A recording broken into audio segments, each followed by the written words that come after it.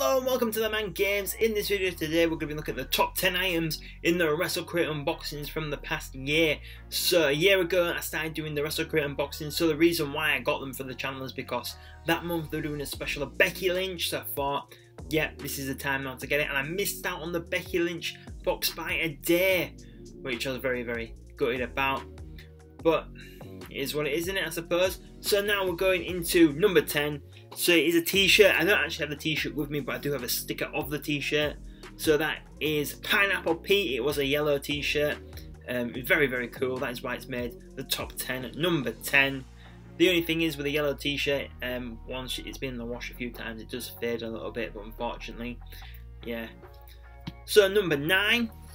So it is a DVD this time around, and it is the Young Bucks shoot interview. I believe this is when they were in New Japan.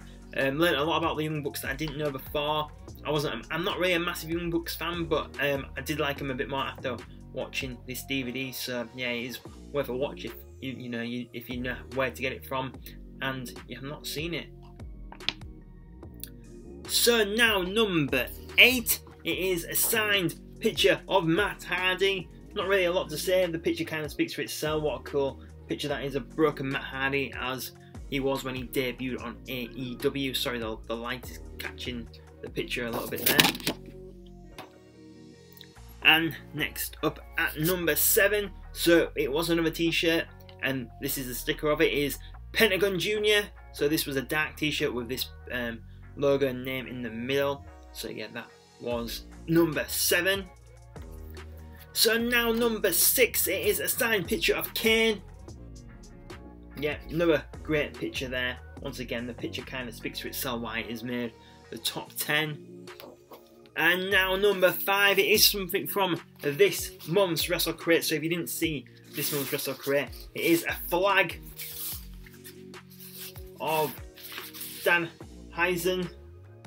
So like I've said before on the channel, I don't really know a lot about the guy, but he's got a really cool look, and I really like this flag. I think it's going to be on the set at some point when I get around to it. Very nice and very evil, says on it. Right, so now number 4, I believe. Are we on number 4 now? I think we are. It is the Kurt Angle. This was on this month's Wrestle Crate Unboxing. What a great picture of Kurt Angle, and signed picture it is. Like I said, the signed pictures kind of speak for themselves. Now top 3. So number 3 is something I got in the very first Wrestle Crate Unboxing. It is the best of Brodie Lee in CZW. I did a watch along on the channel of this as well, so you know, and how to buy this DVD is on the channel as well if you are interested in doing it. I obviously did this before Brodie Lee passed away. So yeah, I think now this is more special to me now that he's no longer with us as well. So yeah, this is why it's made the top 3. There is his match with John Moxley for the CZW World Heavyweight Championship. That is the main event on the DVD. There is a TLC match in this DVD as well, a hardcore war. So yeah, it is worth a watch if you know, watch the video on the channel of how to buy it and enjoy it. Right, so now top 2. Number 2 is a signed picture of Chris Jericho. So yeah, once again, the picture speaks for itself. What a cool picture that is of Jericho. So, if you have seen the other Wrestle Crates, can you guess what number 1 is? Drum roll. It is the figurine of Pete Dunne.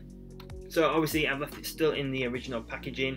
I just think this is really cool. I hope they do more of these. On the back they've got one of Tyler Bate and Trent Seven and a few other people.